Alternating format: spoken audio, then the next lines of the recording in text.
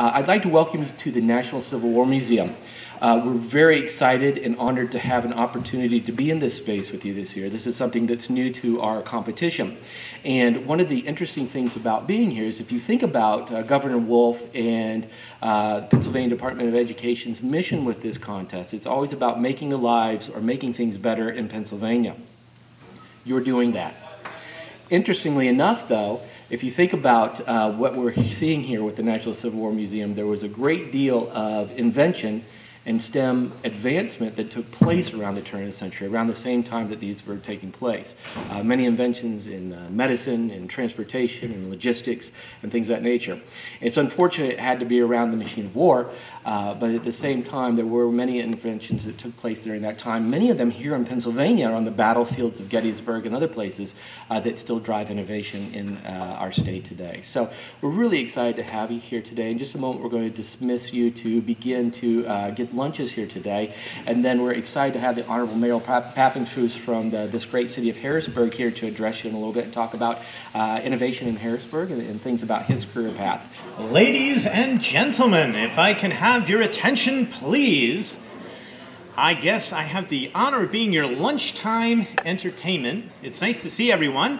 I hope you've had a wonderful day so far in Harrisburg. I understand you're going to be going back to Dixon University, which is one of our hidden gems in the city. I live right around the corner in that lovely neighborhood. It's a wonderful place to live. Civil War Museum is here in Reservoir Park in the midst of our park system. Do you know we have a green belt that circles the city, and it's about 20 miles long, and you can bike it and hike it, and it goes through many of our different parks, and is a wonderful, wonderful asset.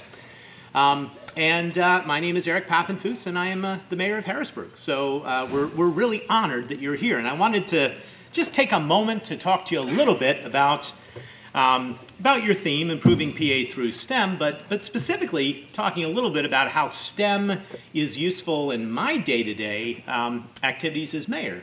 And that may be a little surprising to you. You might think of a mayor as, I don't know what you think a mayor does, right? The police force, fire department, public works, but you don't normally think of mayor as scientist or employing the scientific method or dealing with issues of math. But let me tell you, that's what I do on a daily basis.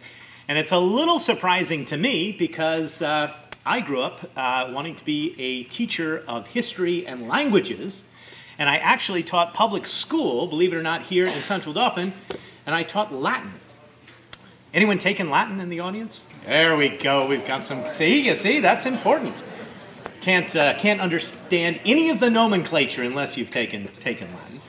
And after I taught in the public schools for a little while, I opened a bookstore with my wife. So I think I'm the only mayor that has taken the trajectory of public teacher bookseller all the way to higher office. It's not the usual path for a mayor.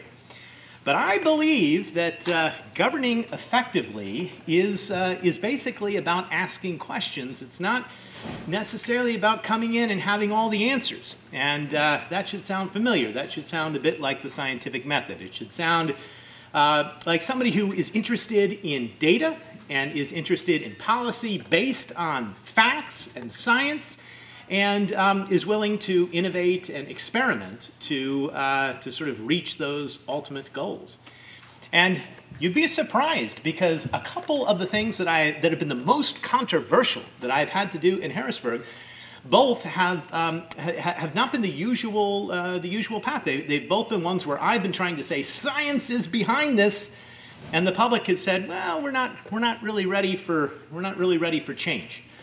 And I've seen this. I'll give you an example. My most controversial decision, well, it's not what you think it was. It was putting a bike lane down Front Street in Harrisburg and inconveniencing drivers just a little bit, but doing it on the basis of a study of our high injury crash network, a traffic study which showed that the street could actually flow more effectively if there was one lane less of traffic.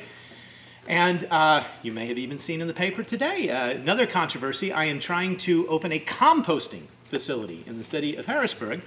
And right on the edge of the city of Harrisburg, on the border with our neighbors in Susquehanna Township. And I'm being inundated with all sorts of anti-scientific arguments, such as Compost sites smell. They spread pathogens. We had an elected official from Susquehanna Township stand up and say that if we were allowed to put a composting site there, it would pollute the Chesapeake Bay. Not making it up. Now, all we've got are leaves, and I tried to explain that it's part of the natural life cycle that leaves degrade and can form composting, and this happens in your yard and everyone's yard, but it was controversial. Nonetheless, I've used science to make those arguments and continue to use science to make those arguments. In fact, probably the hardest situation, not the most controversial this time, but the hardest situation that I've had to deal with since being mayor was getting woken up in the morning, one morning early on, having just been elected. This was way back in 2014, and getting a call that said, there's a street in South Harrisburg that has just opened up and swallowed a car. The whole sinkhole is starting to swallow the neighborhood. And I got out of it and I raced over with the Public Works facility, and we saw that there was this massive sinkhole that was going right down the middle of a highly residential street. There were about 50 homes in this concentrated one block of Harrisburg.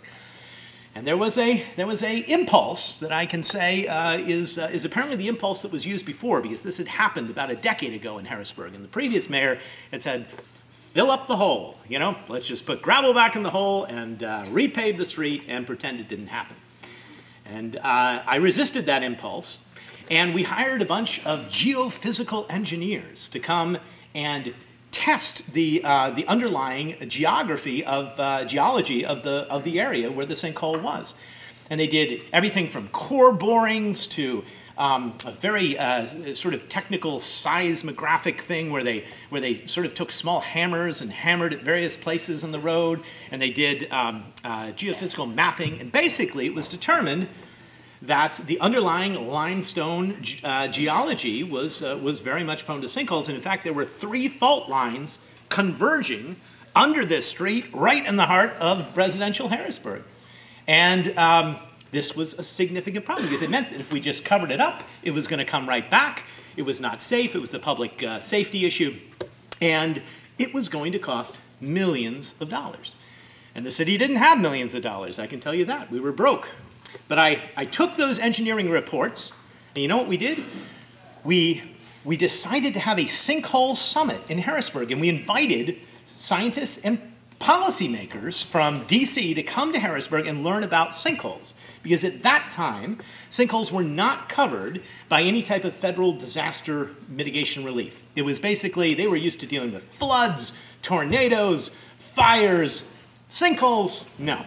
Especially since sinkholes tend to come sometime after the event. You might have a torrential downpour, water tends to exacerbate sinkholes, and basically months later, after you've cleaned everything up, suddenly a sinkhole opens. And that's not how FEMA generally worked. Well, we had the scientists present, we talked about the karst geology, we did all sorts of amazing things, and believe it or not, we got the federal government to allow sinkholes to be covered for the first time in the nation's history under federal disaster mitigation relief. And we got grants for about $6 million in Harrisburg to be able to buy up each of those homes and demolish them, tear them down, and create an open green space that can never be built upon because you can't fix the underlying geology, but what you can do is mitigate it through proper drainage, and now it's going to be an open space park in the city of Harrisburg.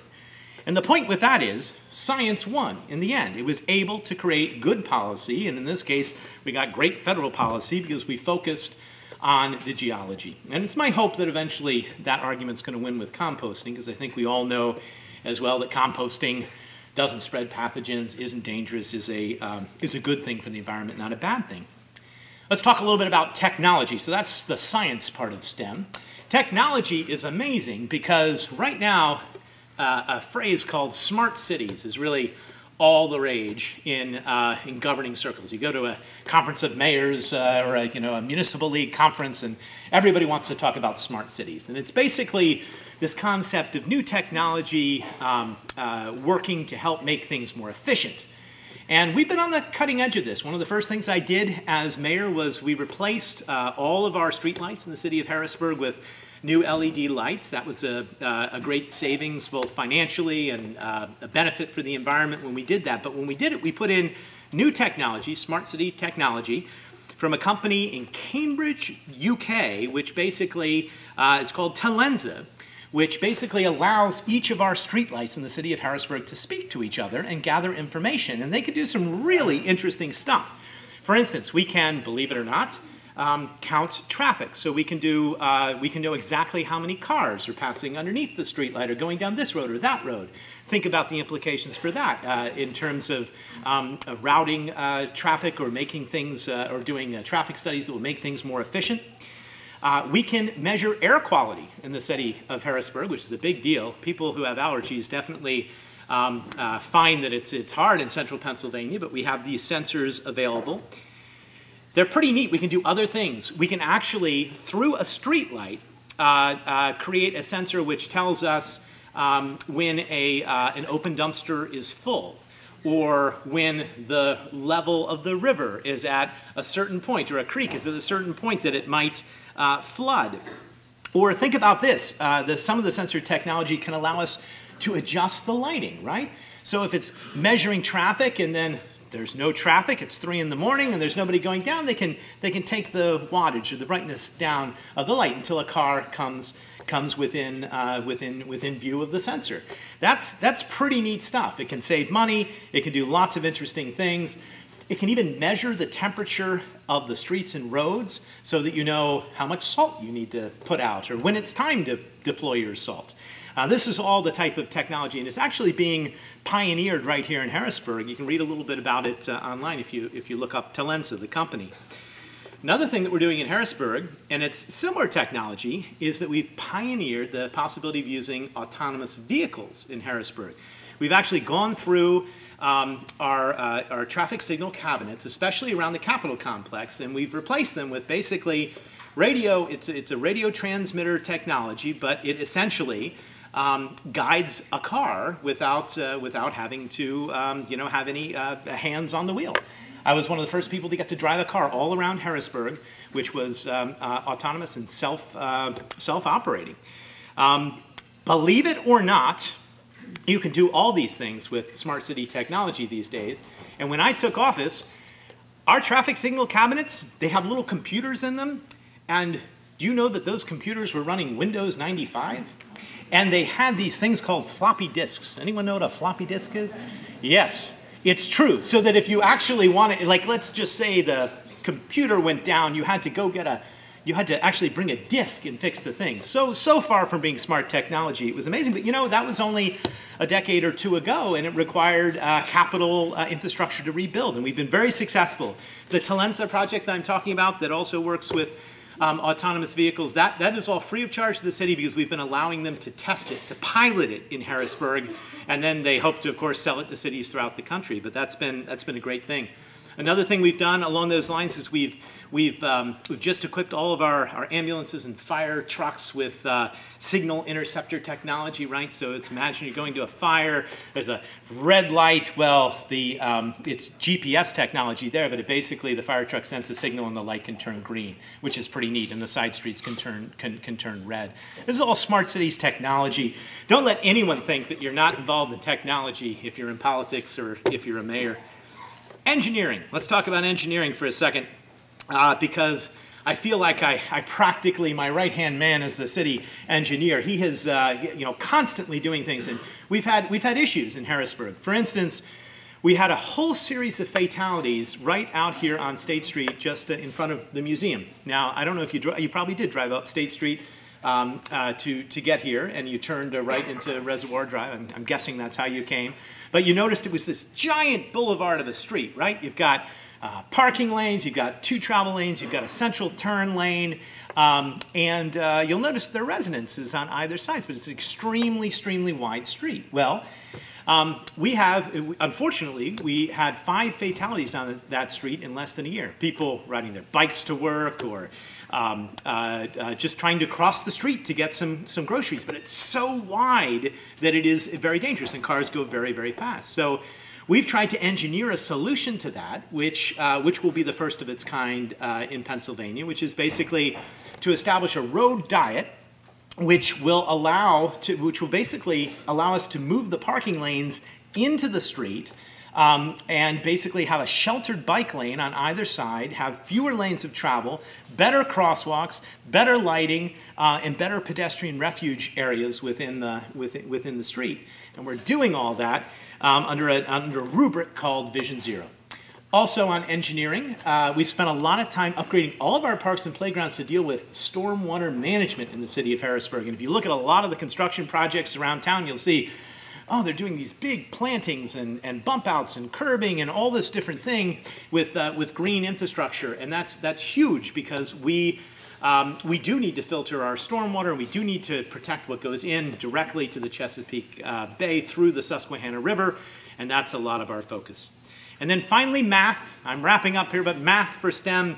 I use math all the time, and it's not just budgeting. It's not just the normal, trying to figure out how to make things work. But I'm a big believer that, believe it or not, math is the great equalizer in politics. It's one of those things that I think can help our politics from not getting too extreme on one side. You might have, one side saying you just want to, cut taxes and then deal with the aftermath. And you might have another side of the aisle saying, oh, they just want to raise wages and sort of deal with the aftermath. And math, by focusing on math, by focusing on making sure that every decision you make is fiscally responsible, meaning that the money that's coming in equals the money that's going out, and that you're properly shepherding tax dollars. That argument can design proper policy which helps a city recover. And the city of Harrisburg basically went from the brink of bankruptcy to a city which is thriving and growing and developing. We've got almost $1 billion worth of projects in the city of Harrisburg, and they are all in the STEM fields. We have a university, Harrisburg University, which is building a new office tower, inspired to grow because there's so much possibility, which I see in all of your eyes in this room, that they want to have more students. They've already gone from, in the past 5 years, Harrisburg University went from 5 graduate students in the STEM fields to almost 5,000 graduate students in the STEM fields from all over. They're building a $100 million plus office tower. And if you look at the businesses that are growing in the city of Harrisburg, it's technology businesses. It's businesses like WebPageFX, which has hired over almost 150 young people to work in designing web pages for companies all over.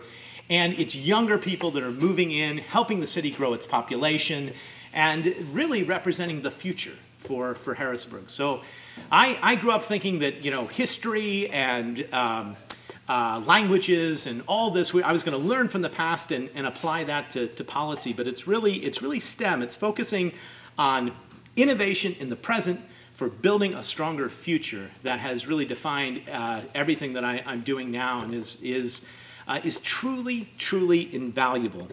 So with that little discussion, we don't have time for questions now, but I will be sticking around. I think we need to present some awards and some medals, and I would like to stick around and help you with that. So thank you all very much.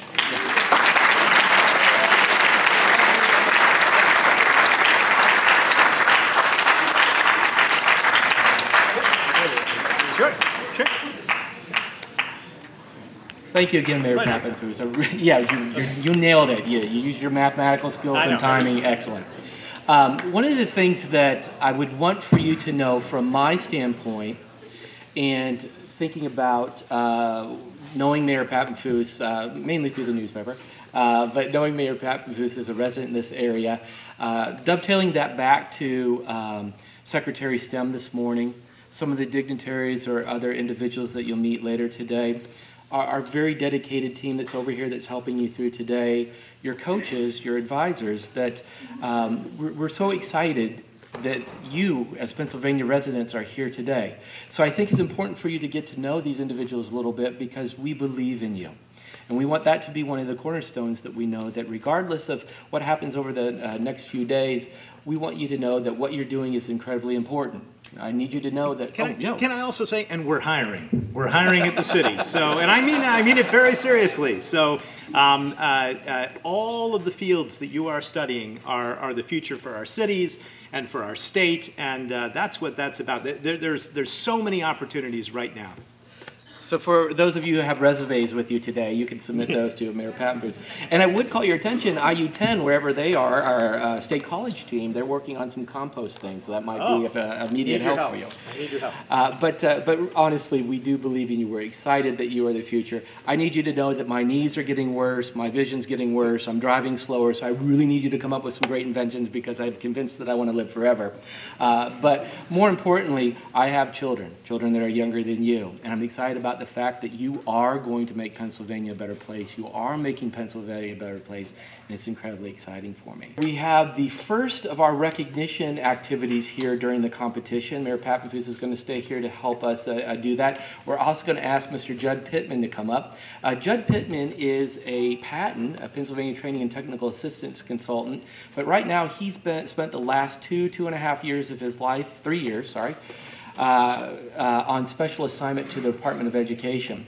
So what Judd is doing, among many things, is going out and visiting school districts, visiting IUs, visiting STEM cooperatives, things of that nature, and thinking about how to map a course forward in computer science, STEM innovation, STEM incubators, the supporting things like this, like the STEM competition that are so important to the fabric of our economy, our education, our society. So I'm really happy to have Judd with us here today. Thank you, Judd, for being here. I know you're awful busy, but he is going to help us administer some of the awards this afternoon. The STEM program, at least at our school, is an extracurricular activity where we try to come up with ideas to solve problems that can benefit Pennsylvanians. So that's sort of the premise behind the governor's STEM competition, which we entered into this year. And we made it to the state level here in Harrisburg, and we're really excited about it. I've really enjoyed the process of working with the team, working as a group, and establishing a final product that we're all very proud of, and we're really happy and excited to get to this level. It's a pretty great feeling for us because our team has been together for 3 years doing STEM, and so this is our last year, this is our senior year, so we finally got our run at it, and we're really excited to present our project, which is a digital work zone.